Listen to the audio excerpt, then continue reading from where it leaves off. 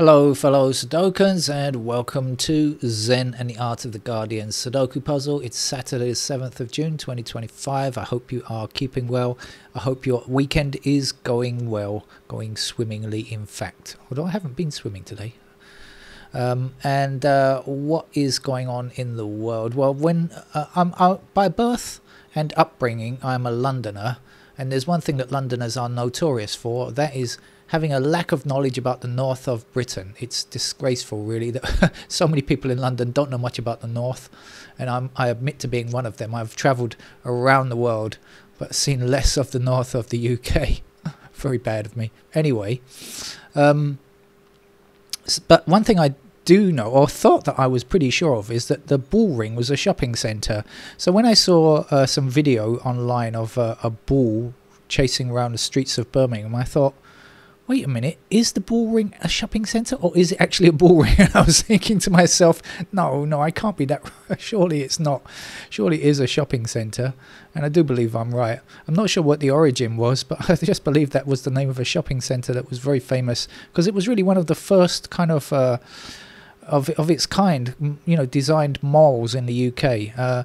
We have these huge shopping centres in Thailand that would dwarf some British towns. Actually, they're massive places, and so many of them. In fact, we lived most of our lives in them, to be honest with you.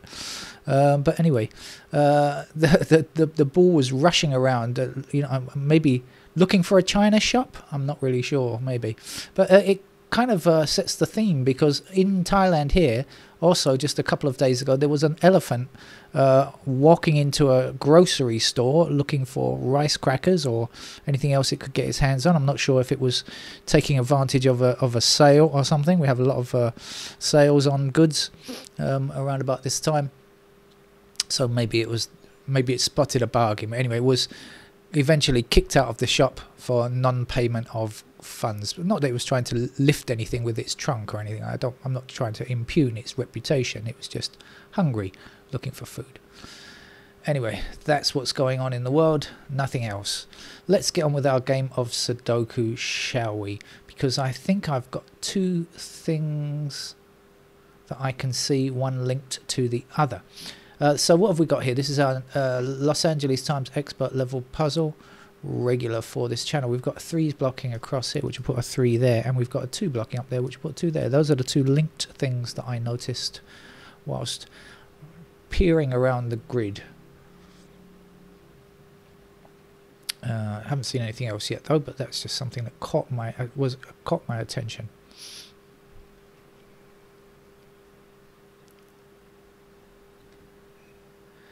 I was just about to pick up my drink, and then I spotted another digit, so I'll put the drink down and give you 7 blocking like this and a 7 there, and then I'll turn to my fluid.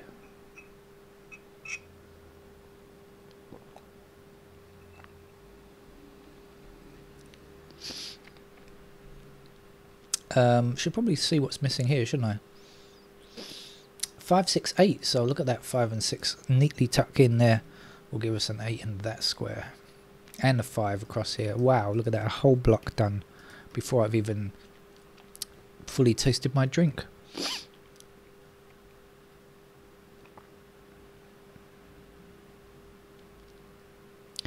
Nine blocks up here. That's going to give me a 9 in that row, in that location, and 8 will finish that row off.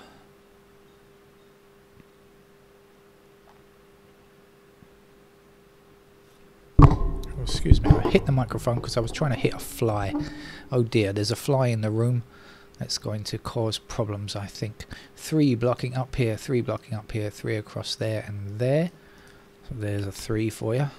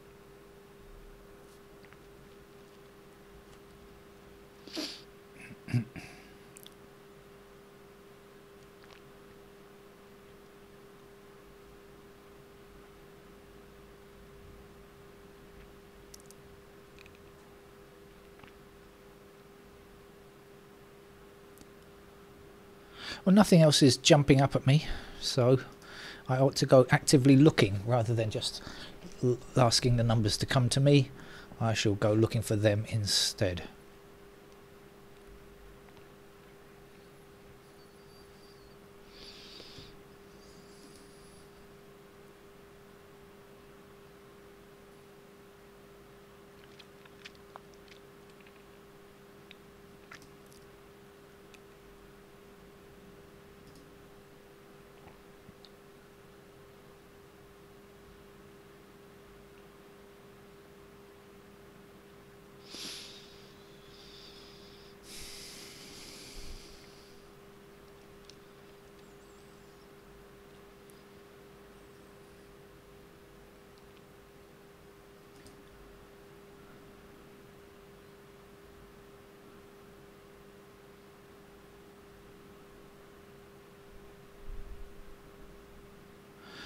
I do believe 3, 1 and 5 block down here, which will give me 3, 1 and 5 in those squares there. 3s there, 1s and 5s anywhere. But anyway, that's 3 digits out of this block accounted for, 1, 3 and 5. So these can't be 1, 3 or 5. Must be 4, 6, 7, is that right? 1, 3, 5, right? 4, 6, 7. We've got 6 and 7 together, so that's going to be the 4. We have 6 and 7 in these squares here.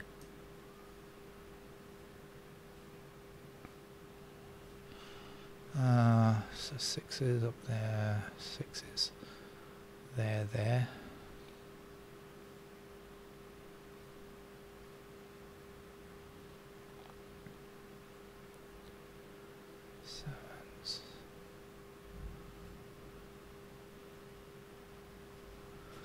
Oh, I've just spotted something else though. All right, I'll come back in a minute. You know, let's do this first of all. So we have 6 and 7 in these squares. So these have to be 2, 2, 8, 9, right? Any help on that? No, except that we know that 9s are up here. So that's a pair of 8 and 9 then. That's 8 and 9 in those squares there. And we'll come back to that in a minute. And this might be useful. I've just spotted 1 and 7 down there. That's a pair of 1 and 7 in those squares. So up there we're looking for 4 and 9. Oh, no. Okay. So then 9 down here, and 9 down there, and 9 across there. There's a 9. And 4 blocking down here, 4 blocking down here, and 4 across there. That's got to be a 4. Like I said, 1 and 7, so we're left here with 5 and 8, which means that that's got to be a 5 or an 8 as well. Okay, not sure about the others.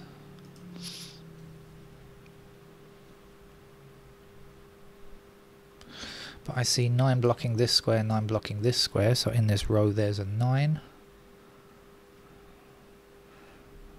Let's pause for refreshment.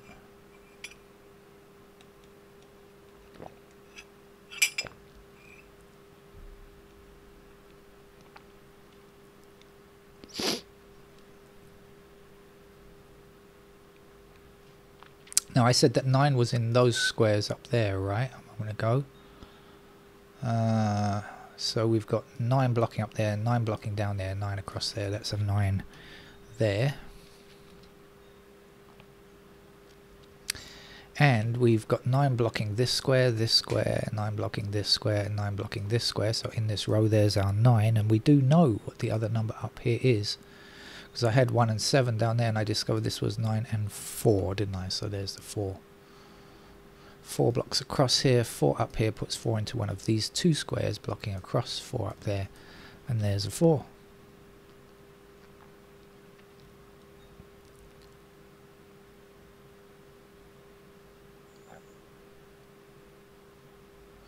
Seven down here, 7 up there, that puts 7 into that square.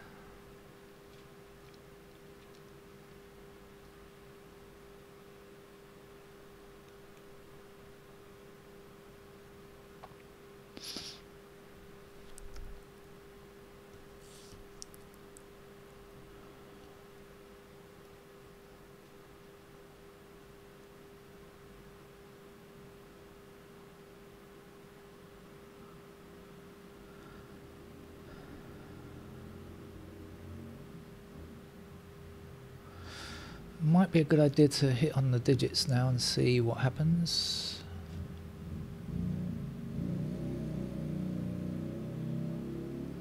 Or maybe that's not necessary because we've got 2, 5 and 8 missing in this row here, and we've got 2 and 8 in the same column, so that's a 5.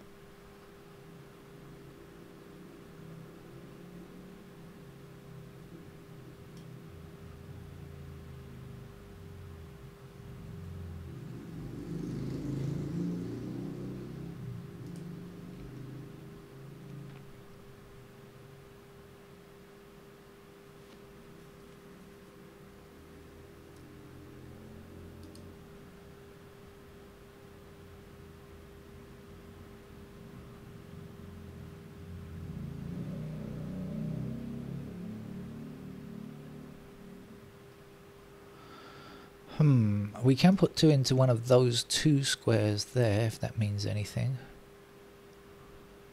Oh, hang on a minute. Did I not work out that that was 8 and 9? I think I did, didn't I? Yes, we've got 8 and 9 here, up there, 8 and 9 up there. So when the 2 blocks both of those squares there, that's got to be a 2, hasn't it? That's 8 and 9, so we're left with 6 and 7 down here.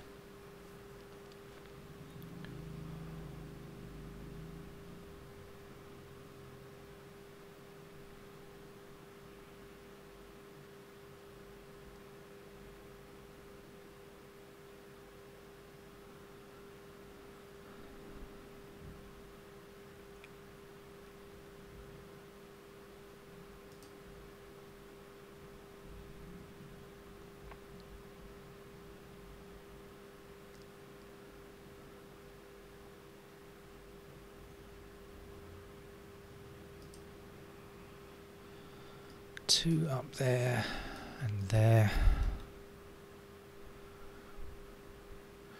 2 blocking this square, and this square. That's our 2. Back over here for the 8. 8 blocking down here, down there, and there's an 8.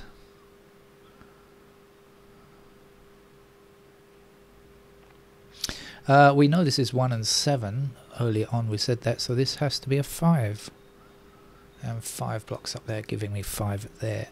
And the last 2 digits there are 2 and something. 2 blocking across there, there's the 2. The something is a half a dozen.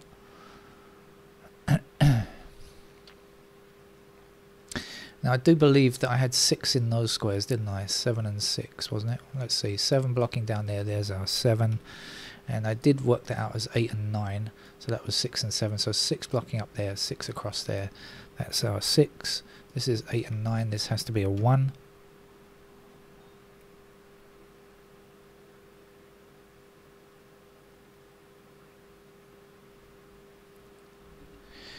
Oh, I was about to pause for a drink, but no, should not, because there's one that we have to fill in there. 3.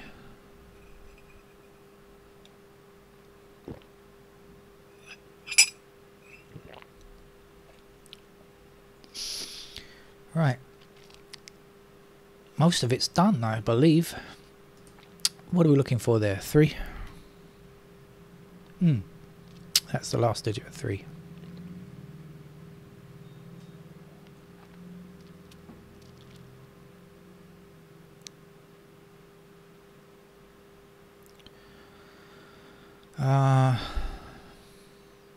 Let's just go through the numbers. I believe we've got a chance of a unique rectangle here, but I can't be bothered to work it out. Let's just see if we can do without it.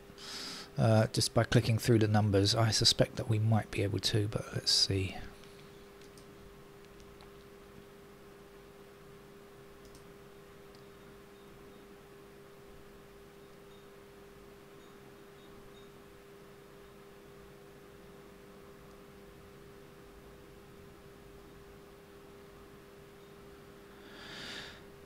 So 4 and 5 block up here, right? 4 and 5 block across there. So that's a pair of 4 and 5. Whether my cat likes it or not, it is true. These squares are not 4 or 5. They are 8 or 9. We've got 8, 9 there, so that makes sense. And we've got 9 blocking there, so that will be the 9. That will be the 8. And that will be the 8 there. 8 blocking down here. 8 across there and across there. There's an 8. 8 up, 8 down, 8's across there. This has been a pretty straightforward game. I'm using the past tense because actually I'm using the present perfect tense, but anyway, indicates past event because I believe this game is over. I don't think there's any chance of us not finishing the game fairly easily from this point on. 6 across there, 6 down there gives us 6 in that square. We just need a 1 at the bottom here. 1 across there gives us 1 in that square. 1 this way, 1 that way. There's a 1.